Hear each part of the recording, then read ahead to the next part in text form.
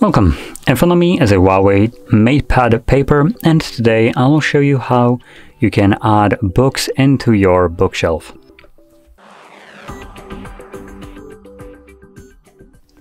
So once you import a book to your device, that'd be either through your computer or maybe you just did it through a Bluetooth send, then you can probably realize that when you go into books or bookshelf, not bookstore, you don't actually see it right here, even though it's on your device. Now, luckily, when you're doing this through Bluetooth, it asks you if you want to automatically add this book to your bookshelf. So you can just select to do so. But if you did it from your computer, unfortunately, it will just be in the storage right here and won't be visible. So you need to navigate right here to this plus button. Then we're going to select import. And this will then show you all the books that it can find on the device. It does show it through suggested, but if for some reason whatever book you're looking for isn't visible in here, you can also go to this device and then simply navigate through the folders right over here.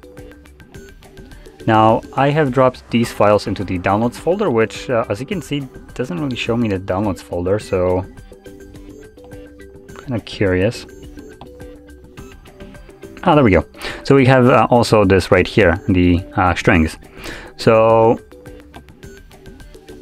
it automatically went to some EPUB and ebook folder, but you can obviously navigate to internal storage right here.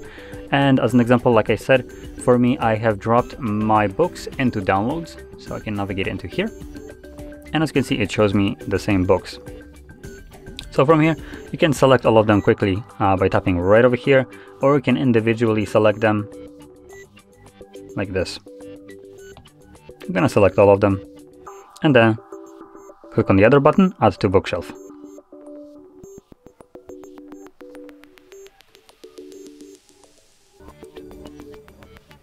Okay, so they are already added. As you can see, the icon here changed to this kind of like lines with a check mark, or lines, it's basically a book with a check mark, so it is already added into our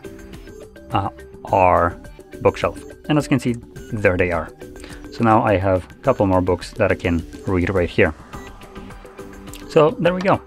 Now, if you found this video helpful, don't forget to hit like, subscribe, and thanks for watching.